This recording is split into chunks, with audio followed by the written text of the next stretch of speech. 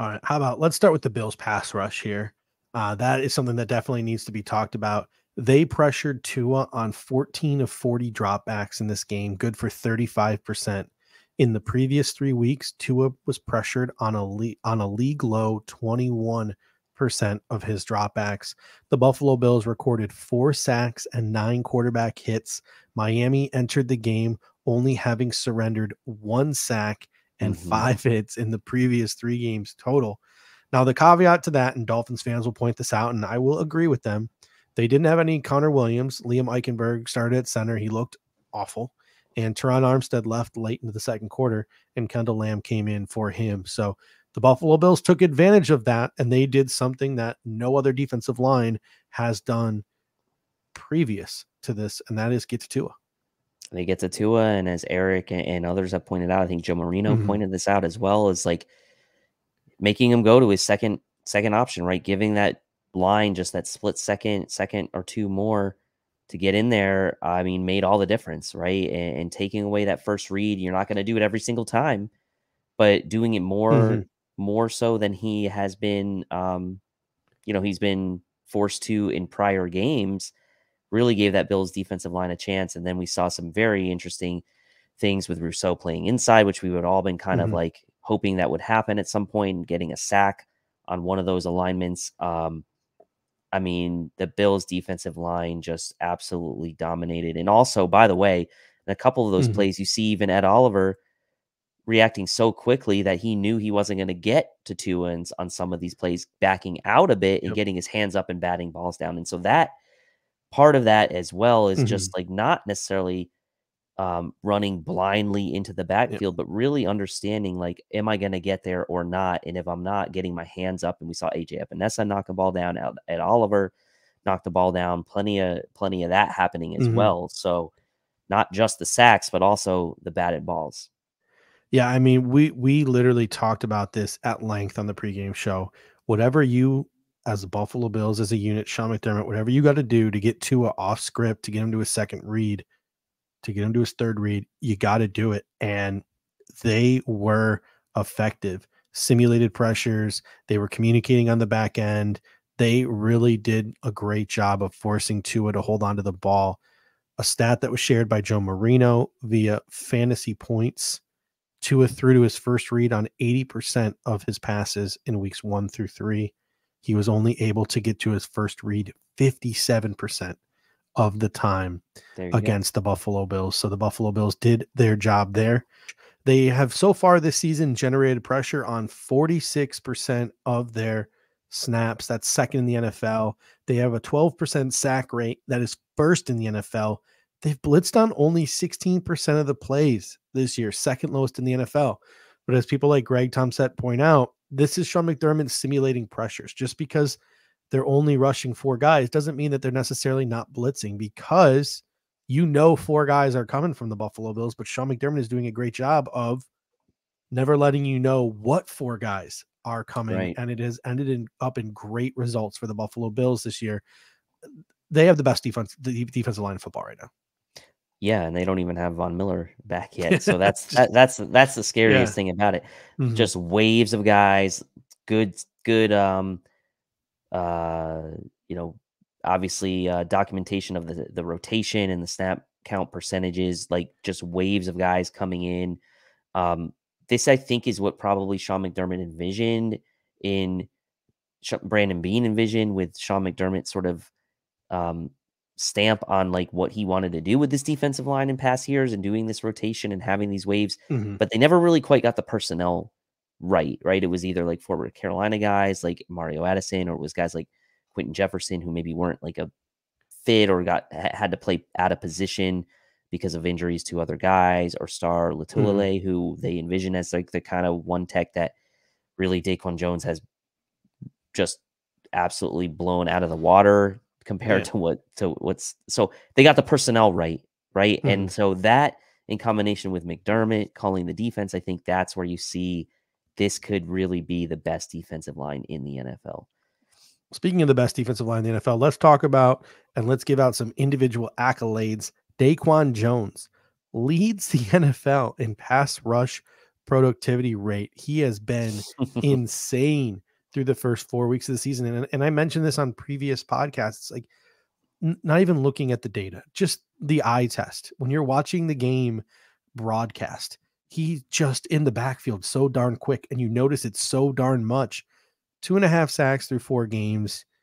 It's official. We are reigniting a movement that we did not start this movement. We've always been supporters of this movement. We didn't start it. Extend Daquan Jones. This movement needs to be reignited. This guy needs a new contract before the season's over. Yep, give him the same 2-year deal he got. Maybe even give him a few more bucks, right? Like, I don't care. Give him 2 for 15 at this point. Like, I want him back. It's very evident that the money that the Bills thought they were investing in the return that they were hoping they would get with Star didn't pan out, but you could see what their intention was with it, right? And that intention has now transpired into Daquan Jones, right? And like, he's the guy that clearly fits and is clearly at another level above of what Star was, right? And so this being as important as it is to whether it was Frazier, but obviously McDermott's defense, it's still hugely important. You need to get this guy back in the mix for the next couple of years. Ed Oliver, 71% snap share on Sunday. He is 6th in the NFL this year in pass rush productivity rate, 3 sacks through 4 games. Again, whether it's pass rush or it's run defense, he is making game-changing plays. He is just noticeably different than the other defenders, or not the other defenders, just the players on the field. He is having an all-pro season and completely outplaying that contract. Oh yeah. I mean, he's outplaying it, and whatever you want to say, right? Like, he got his money, but usually what will happen, it's not every case, but like in most cases, the story ends up being, oh, the guy didn't play up to his contract, right? That he got, right? They paid for his potential or his past performance, and it didn't pan out. He is playing above what the Bills paid for. The Bills took a chance on signing him, right? Because he hadn't shown this level of consistency in the past. He had shown flashes and he had very dominant moments, but he has been dominant throughout 4 games so far this year. And like, I don't see any reason why we would think that wouldn't continue at this point. Like, he has been consistent this year, and 4 games is a pretty good sample size. I guess I get it. There's been some subpar lines he's gone against, but like, you've got to dominate subpar competition if you're an above average to elite player, and he's done that. So in my mind, kudos to Ed Oliver. Plus, he's just, to me, like I said, it was never about anything of him off the field or as a person. He's a likable guy, in my opinion, and so easy to root for. I'm happy for him. Jordan Phillips having a great year. Tim Settle making plays. Shaq Lawson making plays. AJ Epinesa, Kingsley Jonathan, all flashing as well. But how about another guy who is going to get paid soon? And that is former first round pick, Gregory Rousseau, 25th in the NFL in pass rush productivity from the edge this season, 3 sacks through 4 games. He's on the precipice, it seems, of joining the NFL's upper echelon edge rushers. He's never going to be up there with the Myles Garretts or the Boses of the world, but I can envision him over the course of the next calendar year entering the top like 8 to 15 conversation of edge rushers in the National Football League. He just looks like he's about to enter a different level out there. Yeah, he kind of like, I don't know, he kind of like fits maybe into like the Cam Hayward or Cam Jordan, like like that type of like realm of defensive end. Like, he's not going to be the guy that gets 20 sacks, right? But like, No. he is going to be the guy, like you said at the beginning of the season, that can get you 10, 12 sacks, contribute immensely in the run game, bat down balls, like line him up inside, line him up outside. Like, he's going to get paid. I mean, at this rate, I don't know what the market value really should be for him, but he is going to cash in. And like, I think the Bills really need to make him part of the future, because as we know, not a lot under contract beyond Von Miller on this defensive line beyond 2023. And this is a guy that is a core to you. He's a first round pick. Um, he's playing he's playing incredibly well, and you need to make him part of your future. I mean, he's been a huge part of the success of this team. Yeah, and who knows? Like, again, I don't want to take credit away from Gregory Rousseau because he's the one out there doing it, but I wonder if he would be where he's at right now if it wasn't for a mentor like Von Miller coming in here and showing him the ropes and showing him what it means to be an NFL football player. So, on top of Von Miller being a productive pass rusher for you, and he's coming back later on this season, he might have been the guy that really helped turn Groot from that ball of clay into a finely tuned football player. So it's going to be really interesting to see how he progresses over the course of the next couple of years because, like I said, I think he's just scratching the surface. A guy who's already scratched the surface, a guy who is playing bonkers right now. He is completely outplaying the contract. He's making NFL teams who didn't sign him at the beginning of free agency look just silly.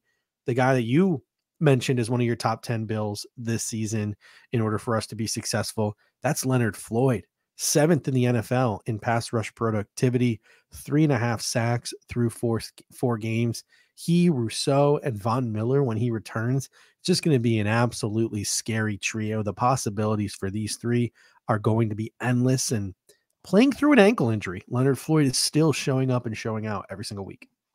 Yeah, I'm gonna have to like bump that same tweet every week that says I think he's gonna be looked back as one of the best signings of the offseason. I'll just keep saying it because like he has been such a Mhm, nice addition, right? And I just feel like again, it kind of goes with the same theme of the overall defensive line. They got the personnel right.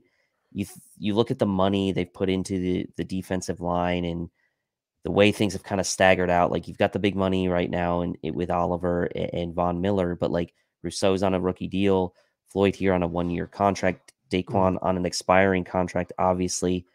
But you have other guys that are coming back like 1-year deal. Like the mix that they have and the investment that they have right now is really nice.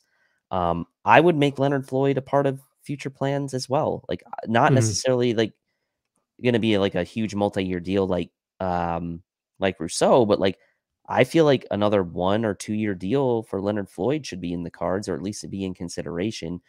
The mhm, Bills really need to figure out what they're going to do on the defensive line investment wise, like I said, beyond 2023. So it'll be really interesting to see if Floyd is part of those plans. But one thing's for sure, he's going to be playing motivated the rest of the year because he's going to want to get that bag next year. mhm. So let him keep it up. And man, when Vaughn comes back, that's going to be really fun.